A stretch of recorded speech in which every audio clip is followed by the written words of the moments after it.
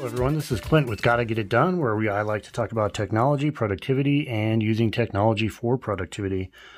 Today I want to talk about using Siri shortcuts on your Apple Watch. It's probably a lot of people don't realize you can actually use Siri shortcuts on your Apple Watch, and I'll show you a few of the things, how to use it, and how to make it more useful for you. Let's see, let's unlock this guy here. Okay, so we're going to get to the Shortcuts app by going through the thing, and if you go down here, there's the Shortcuts icon, and it drops you right into Shortcuts. And what it presents you is a list of shortcuts on your watch that you can just press, just like the Shortcut app in your phone.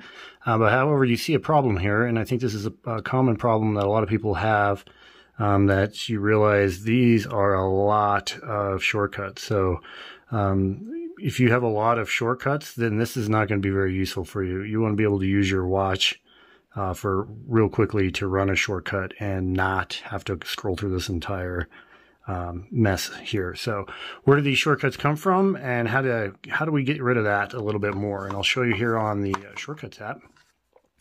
So if we unlock. So if we get to the Shortcuts app here, you'll notice here you have a section called Apple Watch. And so that means every single one of these is on the Apple Watch. And of course, a lot of these you don't want on the Apple Watch. So how do you fix that? Okay, so if you go to a shortcut and you hit the three buttons there, and then if you hit, then here's your shortcut. And then if you hit this button right here, I'm not sure, what do you call that? I'm not sure. The button with lines and dashes in it. So you click that there, and then what you're going to see is right there, you're going to see that show on Apple Watch, which then will bring it onto your Shortcuts app in your Apple Watch. To get rid of it, all you got to do is unclick that. And all you have to do is think about when you're creating a shortcut that you unclick that if it's not a shortcut that you want to actually have on your Apple Watch. Then you hit done and then close out, and then now you can see that one's gone from the Apple Watch list, and we're down to 41, which looks like I need to seriously clean out my, holy man. Okay, so how does one use these? Let me pop this back open again. Okay, so we go back over here to the shortcut menu, and I just want to run a few of these to show you that sometimes they won't work and sometimes they work really cool. And one of those I want to show that I do actually use a lot, because it's kind of nice not to pull out my phone for this, and that is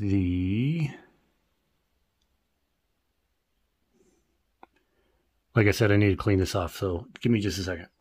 Okay, we're back. The one I wanted to show specifically to show how you interact with a shortcut that requires text input is this Calculate Tip one. And so if you have your watch on, you can just click Calculate Your Tip, and it says, what is the bill? So you have the ability to use Siri for it. You have the ability to draw it out. You get a number pad or a full keyboard. And of course, this is just going to be numbers. So I'm just going to hit the number pad. Let's put $25. And then you hit done, and then it's going to go to the next phase. And how much would you like to tip? You can pick any of these. Let's say 20%. And then it's going to give it to you. Your tip is $5 and your total is $30. Works really good. That's what this app is made to do, or the shortcut is made to do. And works just the same in the phone itself as it does on the watch. So hit OK there. Another one, same basic concept, weight and body fat. That's just a shortcut so I can easily log these two in there, and the same thing going to happen. You're going to get your question, what is your weight? You put that in there, you hit done, it's going to run. It gives you a little vibration each time too, which is pretty cool. Then it's going to ask you the next question. This is body fat, so you put that in there, and then boom, done. It's going to log it into my health app, no problem. And you have several of those like log water. If you hit the log water one, it gives you the list of what you can choose from. You can hit 12 ounces and it's going to log it. This is really handy, just having it on your watch and not having to pull your phone out, which I think is pretty great. Now, some of them will not work.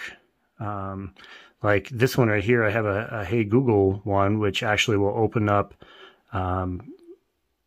Google, and I'll be able to start talking right away, but it only works on the phone. So if you hit that one particular one, it gives you that error right there. So It just says it can't run it. So you'll know pretty quickly which ones you can't run.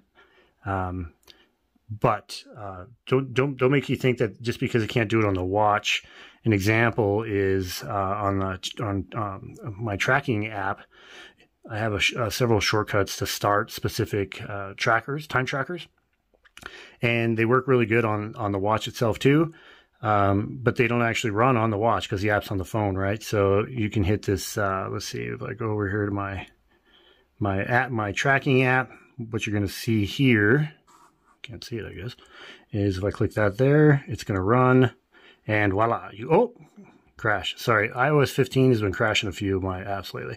As you can see now, it started my timer, so the timer is now running here and running on the phone. So it can make your phone do things through the Shortcuts app, which I think is pretty handy. Anyways, this works really good. You can use this for a lot of automations. If you have home automations you want to put on here, or you have certain scenes you can just run from your watch, which is really nice. And of course, you can always run a shortcut from Siri, but we always don't want to be talking to Siri.